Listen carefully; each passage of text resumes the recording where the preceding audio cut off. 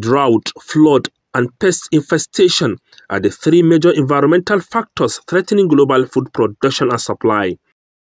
Smallholder farmers are already feeling the impact with little knowledge on how to mitigate it.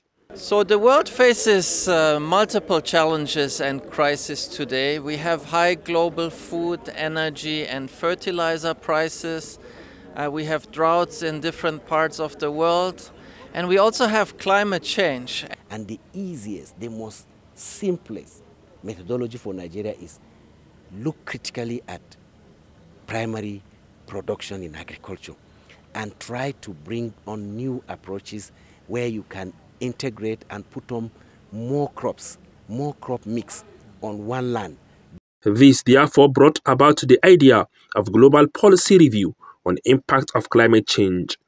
Agriculture, rural and Nigeria is among the 6 countries enjoying the support of the International Policy Research Institute. A major key point raised at this forum is how government organizations will help rural farmers with the knowledge on how to improve their yields.